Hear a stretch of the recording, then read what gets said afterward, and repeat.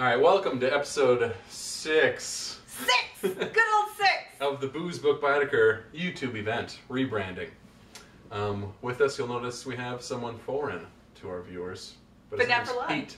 Pete! He's amazing. Welcome, Pete. We'll see. Hello. We're glad to have you. Indeed.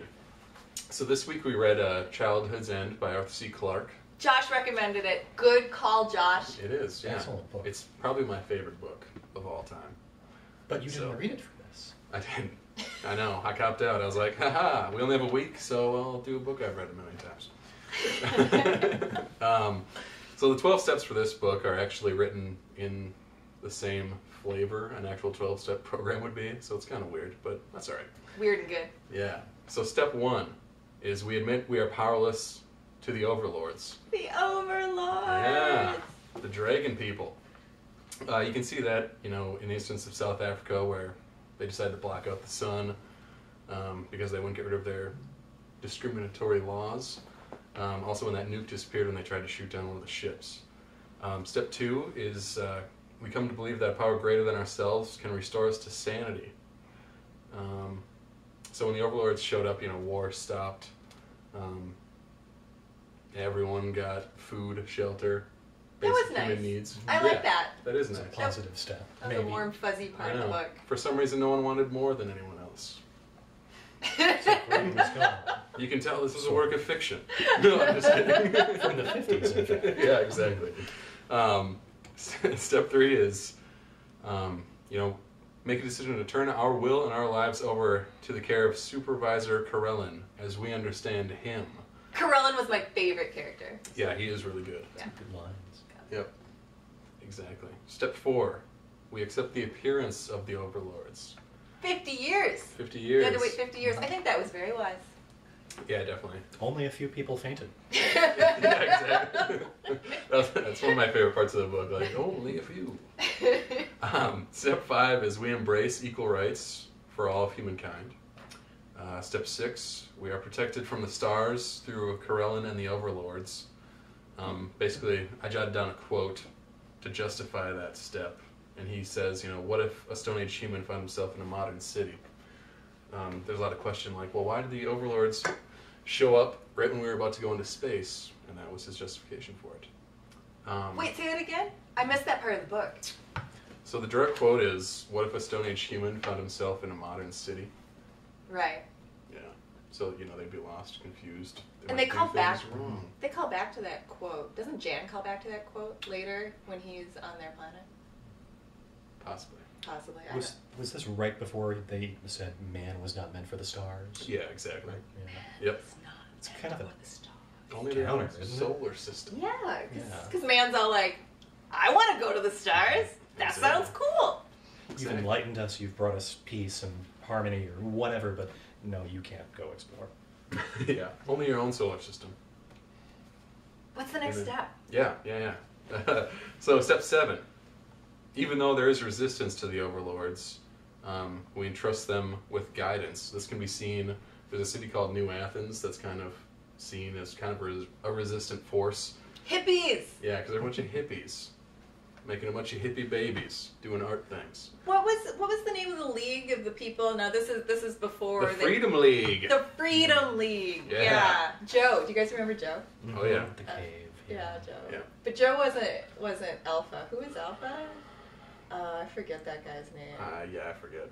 We'll come up. I have character cards. We'll figure it out later. They defined it in a really weird way, too. It was like some good Welshmen or something like weird like that. Like, what is this? Right. So step 8 is the overlords are not omnipotent or masters of us, but merely midwives to humanity. Step 9, the overlords were sent by the Overmind to prevent a telepathic cancer. So basically to guide us. Telepathic cancer. Yeah, exactly. No cancer is good cancer. Step 10 is the overlords envy us and our ability to evolve as one consciousness. It's kind of stated in the later halves of the book that Karelin is really envious that the overlords can't do this. They're basically working for the Overmind to help other races be consumed by it. It's kind of a dark way to look at it, but Poor Karelin. I wanted good things for Karelin. I know. He lived. Is that not enough? I mean, yeah, that's true. And wasn't he also the only consistent character throughout the entire book? Excellent point, Pete. Excellent point. He was there start to finish. Start to finish. It's very true. It's like Anakin Skywalker in Star Wars. Always. Excellent parallel, Josh. Yeah. Excellent. Yes. All 6 movies. All right, so step 11 is we submit our children to the Overmind. Oh, see, this part made me sad. This part made me sad. I stopped reading the book. I just got really busy with work, and I couldn't read, like, the last 15 pages for a couple days, and Josh is all like, have you read them? And I'm like, no, this book is dark. He's like, you can't say that until you read the end of the book. Exactly. What do you mean? And step 12 is humanity and Earth perish to align with the Overmind. Basically, all those crazy kids harness like the energy of the Earth to merge with the Overmind, is what I got out of it. And in effect, the Earth is gone. In effect, I think the whole dissolving thing kind of covered that. It's just not there. Exactly. It seems pretty definitive. So, yeah. So yeah, that's the 12-step program for Childhood's End. That book was intense, man. And It there were was. It so was crazy. many characters because the book lasted throughout so many Right. decades. I mean, so Was how it many years? 150 years total, maybe? That Yeah. sounds about right. Yeah. So, I mean, there were 3 parts of the book, right? Mhm. So first is when they first come, Yep. and then 50 years later when they reveal themselves. Yep. Mhm. And then, what was that 3rd part of the book called? Because the second one was the Golden Age. Right. I forget. To be honest with you. So, I didn't write down the parts. Jan Roderick's. He was in the Yeah. middle of the book. He was. He was. And the end of the book. In the end. So that's good. Yep. And that's Jean's brother, right? Who's Jean? Gee. No, it not Jean? Jean. Jean was the one who channeled all the psychic energy, right? Mhm. Oh wait, I'm sorry. You're Yeah. right. Was he married to somebody at that party that everybody No, has? Jan wasn't married to No, anybody. no. Okay. Yeah, Jan. I got that confused because they were at Rupert Boyce's party, and he was the brother of the lady. Right, who Yeah, was right. his brother, who was Jan's Yes. brother. Jan's sister. Who was Jan's sister? Sure. Rupert Boyce. I don't who was know. Rupert Boyce was This the isn't Ancestry.com. was the super vet who was married to Jan Roderick's sister. Yes. Truth. Mm. Truth. Or Dave. Truth. Okay. In no particular order. What do we got? How do you pronounce this, guys? Well, the shortened version was Rashi, because Rupert always called him Rashi, probably because it was Rashi. so hard to pronounce. Rashi. Rashi. And we meet Rashi around the same time we meet Jan. And Rashi is interested in Rupert Boyce's library of Yeah. psychic books. Yeah, like paranormal stuff. Mhm. He's And like the nerdiest dragon ever. Well, I would think Rupert's kind of the nerdiest guy ever, because he was there for the Right. 15,000 book collection of paranormal, parapsychology, whatever it was. but That's not the nerdiest dragon. Exactly. just the nerdiest human. Exactly. He's the nerdiest human.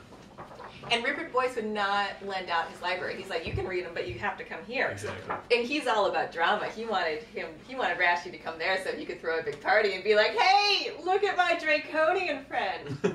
Right? Yep. Yeah.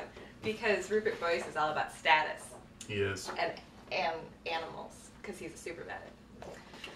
Okay. How do you pronounce this? Carellin. Yeah. Or Carolyn.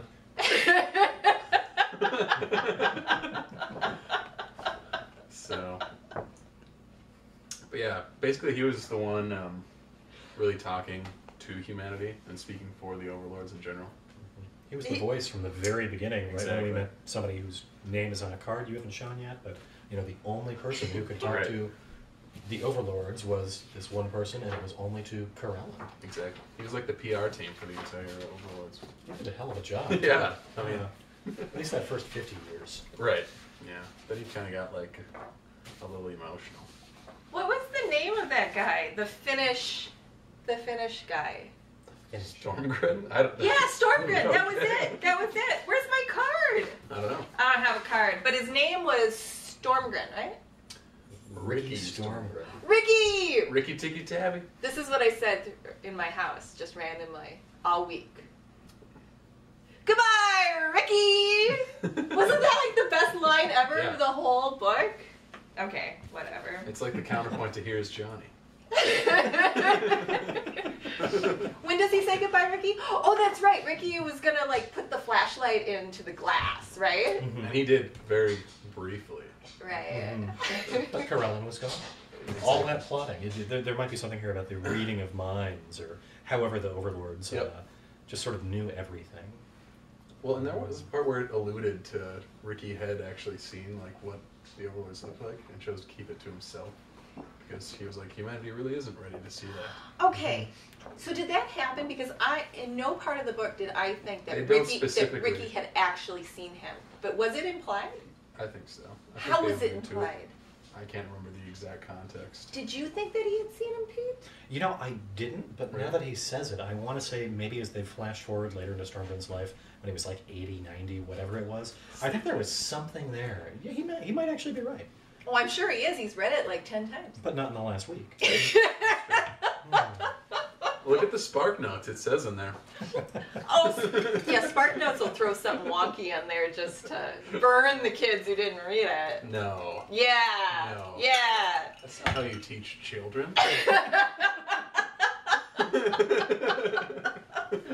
Okay, do you guys remember this guy? Alexander Wayne's, right? Yeah.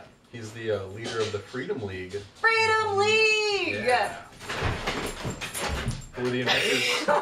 Who are the inventors of Freedom Fries? Oh my god! The aliens are invading our That's house! true. Do you hear it? Why are aliens so clumsy? But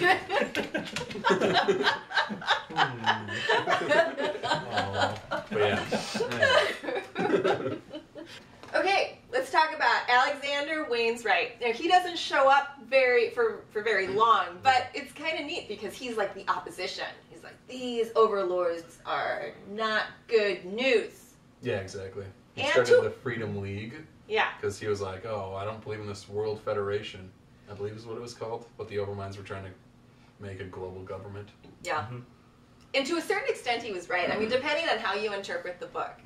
See, I can see how people Yeah. are like, oh, well, we evolved and we melded into the Overmind, so that's great. But I can also see where people are like, yeah, they took away our kids, and now we don't have a race. That's true. Maybe in the end, but all that freedom, but it was so short-lived. Yeah. Nah. Okay, Jean Morel, who is later Jean somebody or other. Gregson. Say it again? Go for it. Gregson. Yep. Gregson, that's right. So she is, well, she has some psychic abilities. Yeah. Yeah. I kept thinking of Jean Grey from X-Men, but that's because I'm a huge nerd. Jean Grey. Doesn't Wolverine Level like 5? kill her? No. Because she goes crazy and is like... No. They try to bury her in a lake, and then she comes back because she's the Phoenix. Okay, but we're not Anyways, talking Yeah. about that. That's not in the book.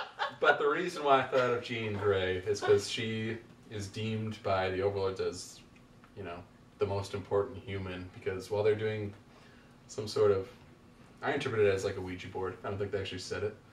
But it was totally a Ouija Yeah, board. Exactly. It was She totally channeled a Ouija bunch of board. energy through herself, and then later on in the book, her kids are like the kind of precursor to all the children going crazy telekinetic.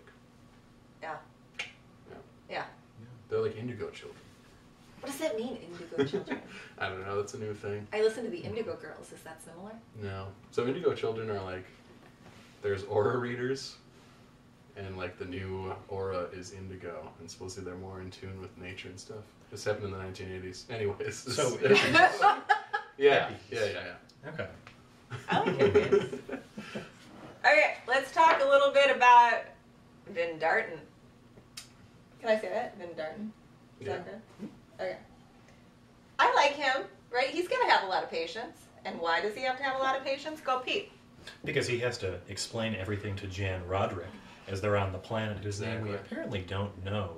But, Jan stows away and he's on this ship and he winds up at this planet. Finn Darton's like his tour guide. Yeah. Just showing him Yeah. everything. And it's kind of creepy, actually. But some of the things that we're It is seeing. kind of weird. How is Yeah. it creepy? How's it creepy? The mountain that moved. I didn't understand the mountain that moved. That was something to do with the Overmind, right? Something. Yeah.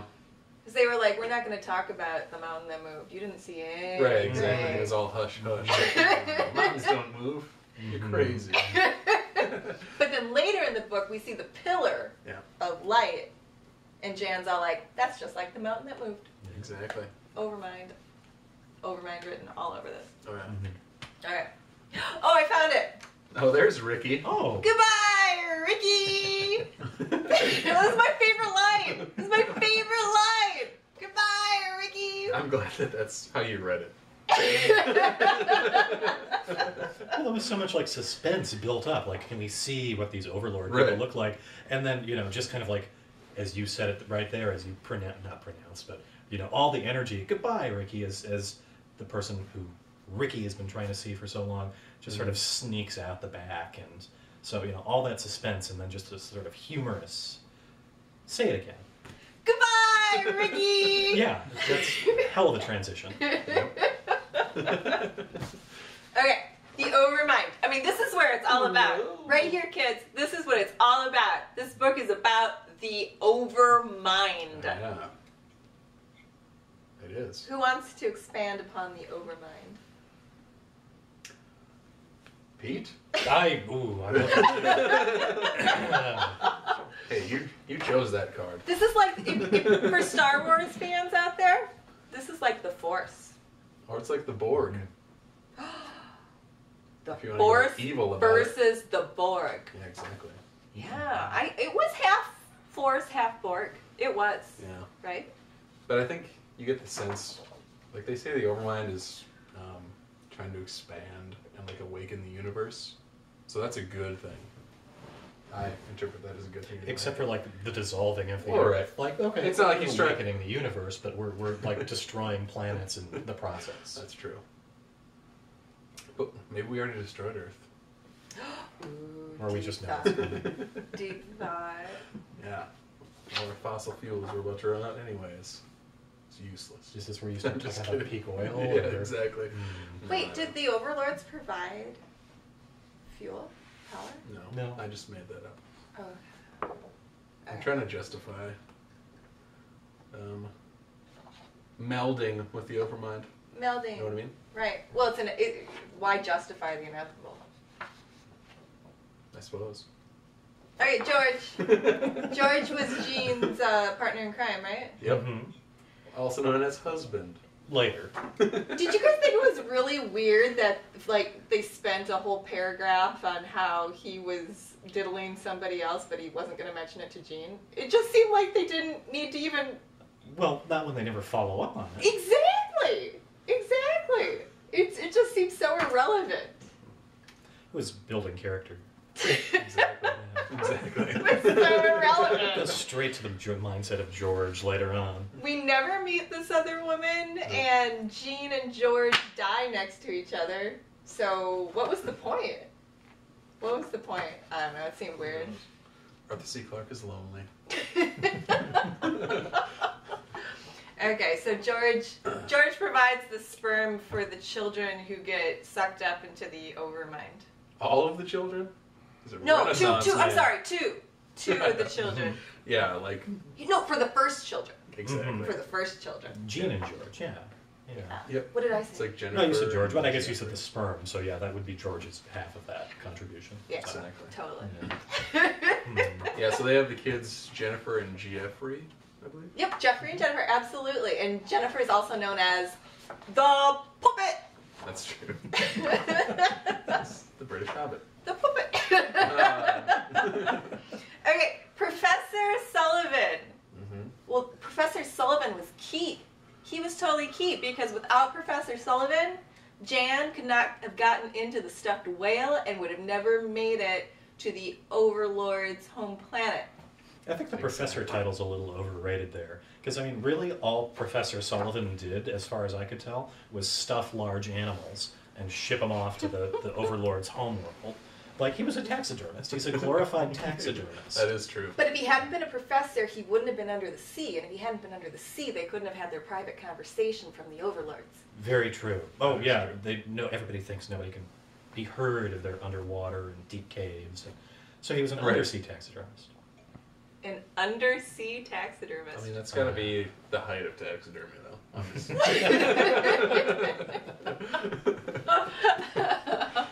If I had to guess, I don't know. Okay, who do we got? Rupert Boyce. We talked a little bit about Rupert Boyce. He was the super vet. But we should talk about the hologram, because I didn't understand it, so go. Yeah, I mean, basically he had a hologram. Well, he was called a super veterinarian because he was studying animals and taking data on them, but he could use this hologram to, like, go out into the world, view these animals in their natural habitat, and, like, interact with them, instead of actually having to go himself. So it allowed him to do more work. It's basically what I got from it. I thought he did it sometimes go himself. Though. He I did. thought I saw like it was to help the animals get accustomed. You know, so the lion doesn't maul him when he first meets the lion. Maybe I misread No, that? that's how I interpreted No, it. So he spent a lot of time just warming him up and, you know, cuddling or whatever. Yeah, exactly. Testing the waters before you put yourself out there. I loved it how the overlords were all like, well, yeah, he'll die eventually, but he seems to be enjoying this tool for now. Yeah. Okay, so somebody throw out a hard question. We will call this a field sobriety test. Ooh.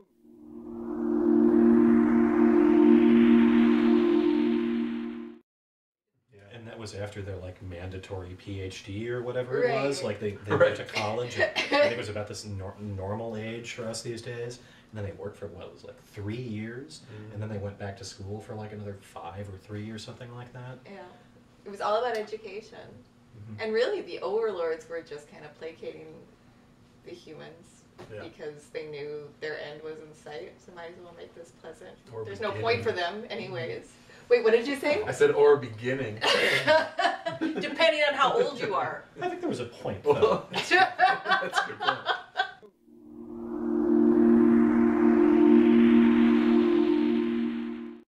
They chose to off themselves. They didn't have to. Wait, who chose to off themselves? The people in New Athens that were just like, let's nuke the island. Right, once their children got taken away from Oh, them. right. Oh, we should talk about Jeffrey and how that boulder just disappeared. Yeah. And the tsunami. Dude, if the sea ever just goes away, one thing this book taught me, do not go out there. That That was tsunami like- that like hit that was my- Indonesia didn't tell you that? That was my takeaway. Yeah. When the water retreats, it's not whoever that religious figure was clearing a path. It's an earthquake. Right, just get out of there. It's making for a pretty good wave. Just get out of there. So the Overmind, not the Overmind, the Overlords, because the Overmind controls the Overlords, who are the midwives to the human race, right? Yep. I got that right. So the Overlords like had this telepathic connection with Jeffrey Gregson, the boy. Right. How did they do that? Is it because they're aliens? I guess that's the answer, because they're aliens. Was it telepathy, or was it just the fact they were kind of creeping around him because they knew he and his sister, the Poppet, were like key to this? Were they just watching him, or was it telepathy? Because it was like, get out of there, Jeffrey. Just run as fast as you Oh, can. yeah. But they talked to Ricky in the cave as well. They did? Mm-hmm. I'm pretty sure. No, the orbs did. Oh, yeah, You it just was had the to orbs. follow the orbs. All right, you're right. Yeah, that was an actual physical thing. It wasn't just Yeah. like a voice in your head. Right. Yeah, I think it was telepathy because, I mean, when... What's his name? Rashi? Rashi Was in the Beck or library. whatever, He was, yeah. you know, studying paranormal stuff, including, like, telepathy. Mm-hmm. And so, I think... I don't know.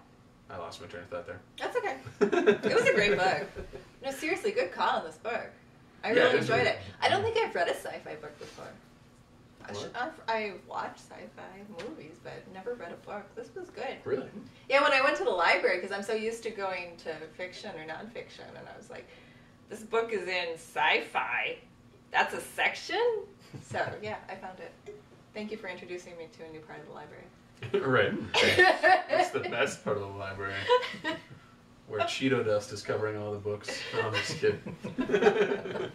But it is telepathy. It has to be. Because, like, at the end, all the kids can, like, communicate with each other, and they start, like, spinning the moon. Right. Which, by the way, would destroy the tides. I don't get that. But anyways. Well, the Earth wasn't around for much longer after Well, that. that's true. Didn't matter. I suppose. But I think because it was Jean's offspring, like whatever she had in her grew stronger through her genes. I don't know why. Genes. Genes. Okay. So she was the one channeling all the power when they were Ouija boarding. Ooh, did we talk about how they knew she was like the one? Oh, not really. We didn't touch on that. I don't think the book. I think I just said Did they said she was the most important human. Yeah. Well, the most important human. Did we talk about that though? Okay, so very. So they do the Ouija board thing, and Jan, just for no reason whatsoever, says, "Hey, what's the sun of the Overlord's planet?" Right?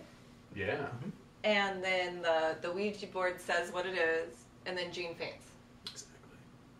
And that's it. Apparently, that's how they discover she's the most important person. Yeah, alive. didn't really make sense. I mean, is that enough? I don't know. I think she fainted because she channeled all that energy to give them the answers to those questions. And then she was like, oh, that's taxing. And then she fainted. That's what I interpreted. But yeah. All right. So should we go over the last section, the hangover? The Hangover. Lasting effects of the book? Yeah, lasting effects of the book for me were me walking through the house saying to anybody who would listen, "Goodbye, Ricky!" How about for you?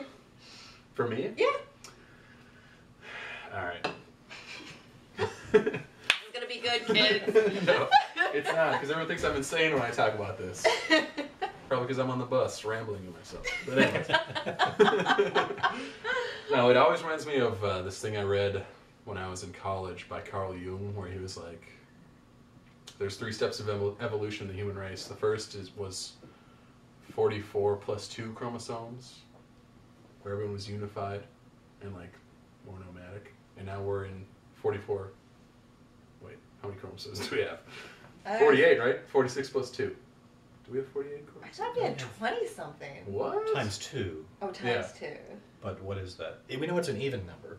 But Anyways, and it's the numbers times don't. 2. That means it's even, kids. The numbers don't count. Unless what you're multiplying has decimals.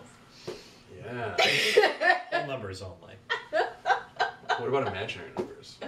The square root of negative 49. 7 Anyways.